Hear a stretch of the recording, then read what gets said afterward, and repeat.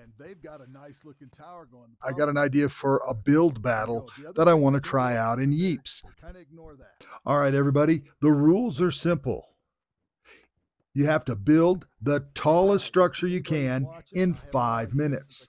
The timer starts when the first seeker is picked and ends at 5 minutes.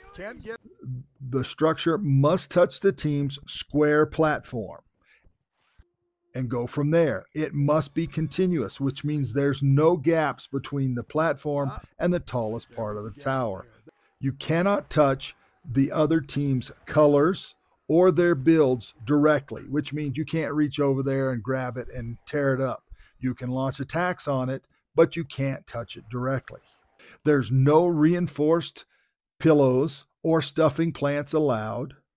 You cannot attack from the ground to the other team. You can launch attacks, but you can't attack directly from the ground. So if you have a rocket, you can take off into the sky and then attack, but you can't throw bombs from the ground to the other team. The neon areas are for observation only. They're for me, they're for another judge, they're for people who are just watching and not participating in the match. No bats, no guns.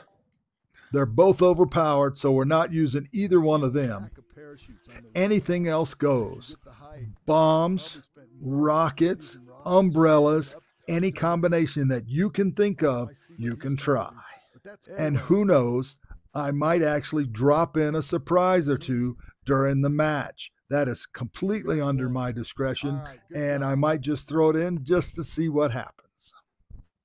All right, everybody, I'm a Rainbow. Those are the rules. I hope you will join us when we have a build battle. If you've watched this ahead of time, you'll know what the rules are. I'm not going to change them up on you unless we all talk about them first, but at least you'll know how this works. All right, everybody, y'all be good. Take care. Bye now.